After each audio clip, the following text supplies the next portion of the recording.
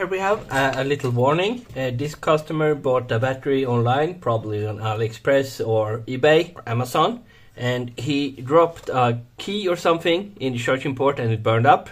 But that's not the problem. He says the name of the battery is Ligora or the ebike, but I can't find it anywhere. And there is something wrong with this battery. I don't know if you can see it. And it's so freaking unnecessary, and we've seen it so many times. This is a BMS. It has one port for charging and one for discharging.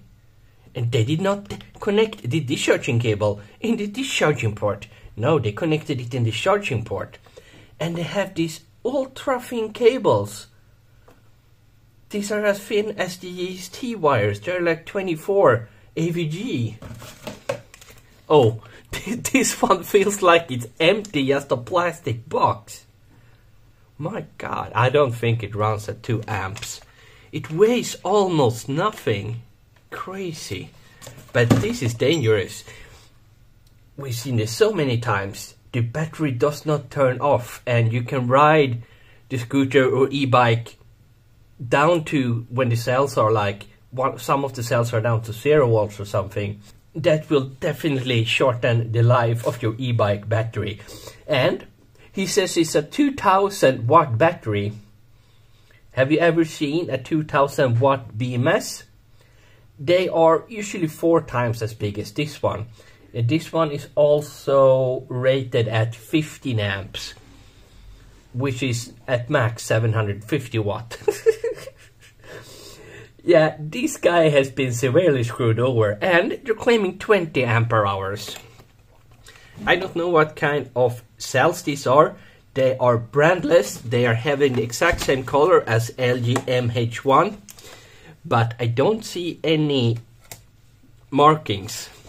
Sometimes they use really old cells, and then they put all the markings on the inside so you can't see them, but I think these are completely rewrapped cells, and they use the LG MH1 color.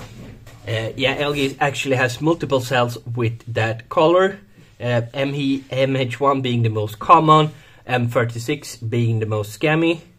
Since it's not 3600 milliampere hours, it's kind of as much as MH1. And here's another M36. So they have exactly the same color as this cell, and even if it were that LG cell, it would still like be 18 ampere hours. But this here, we actually see the label. So if you see this label, oh, why do they my 38,000?